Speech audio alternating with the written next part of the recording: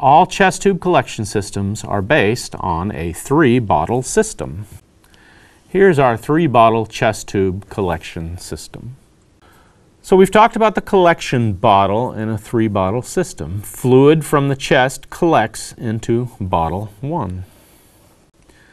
Air from the chest tube bubbles into bottle 2. Bottle 2 is the water seal of the system. The water seal is usually 2 centimeters, meaning the tube going into the water is submerged under 2 centimeters. A water seal of 2 centimeters means that air coming from the chest tube must overcome the pressure of 2 centimeters of water to escape. The water seal of any chest tube system detects air coming from the chest tube. The water seal is also called the air leak monitor.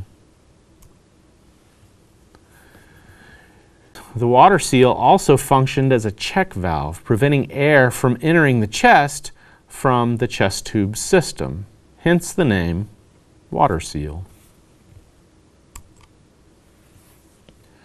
Well, here's the water seal of this system. And again, the water seal of any chest tube system is usually 2 centimeters of water. The water seal of any chest tube system will detect air coming from the chest tube. When should the water seal bubble? Well, that depends on the clinical situation every single time. So should the water seal be bubbling? Well, is air coming from the pneumothorax? Does this person have a pneumothorax and we're trying to pull the air out of their pleural space? Well, for the air to get out of the pleural space, it's going to have to bubble through the water seal. If the chest tube is for a pneumothorax, then we expect air to bubble in the water seal, but we expect it to decrease over time.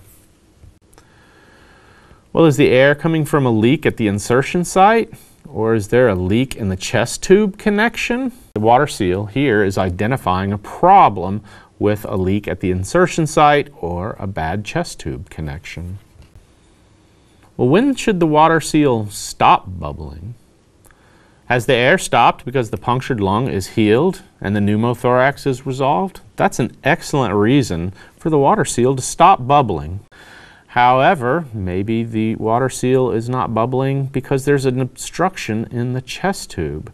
Remember tension pneumothorax? If we put a chest tube in someone with a tension pneumothorax, then we're going to expect the water seal to bubble while they recover. If the water seal stops bubbling in a patient with a tension pneumothorax, that might indicate obstruction in the chest tube, especially if there's a hemothorax and we're draining blood through the chest tube. That can cause clots to form in the chest tube and obstruct the chest tube to where the tension pneumothorax can progress and be lethal. So when should the water seal stop bubbling? That depends on the clinical situation every single time. So any changes in the chest tube output, whether fluid or bubbling, should be reported immediately. The water seal on this system detects air coming from the chest tube because they use a different check valve. So here our water seal does not function as a check valve. They have a separate check valve. Nowadays they'll call this the air leak indicator instead of the water seal. An advanced feature of the water seal is to measure negative pleural pressure during inspiration. So while somebody is drawing air in this system, we'll see water come up into this column to indicate inspiratory pleural pressure during inhalation.